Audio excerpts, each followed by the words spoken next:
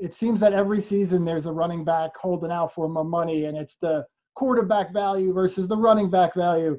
There's nobody better to answer this than the fifth leading rusher in the history of the sport.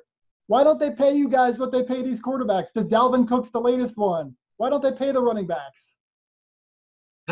You know, I still haven't been able to answer that question, man. You know, it's you know, it's disrespectful, to be honest with you. It really is, you know. But I think a change is going to come. I think this young core of guys and you know, me and Frank Gore, we continue to show guys that, hey, you know, we are valuable. You know, we can have, you know, a 10, 14-year career as well. So, you know, value us as well, like you would value a quarterback, you know.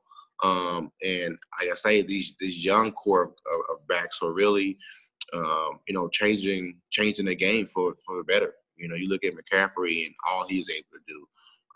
And so I feel like you're going to continue to get guys like that. That's going to help raise the value of, you know, of that running back position.